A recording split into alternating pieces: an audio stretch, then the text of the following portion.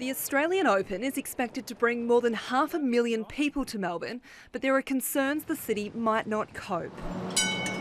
Tram drivers will stop work for 4 hours on 2 days during the tennis finals because of an ongoing dispute with Yarra Trams. An action during the Australian Open is obviously designed at hurting the people and causing pain.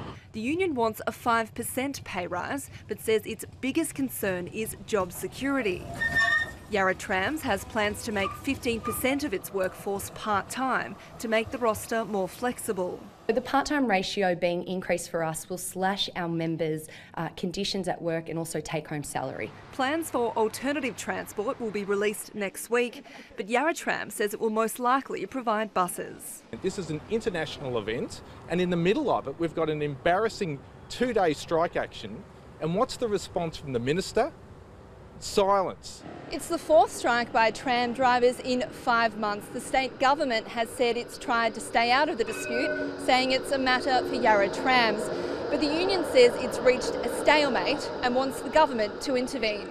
On June 30, I called up the minister and said, I'm not sure we're getting anywhere with this multinational, greedy, arrogant company. I think we need assistance. But I think the community would have every right to feel pretty unhappy about behaviour that is essentially putting at risk a substantial tourism event for the state. Yarra Trams says it's offered to meet with union officials every day of next week to try to reach an agreement. Bridget Rollason, ABC News, Melbourne.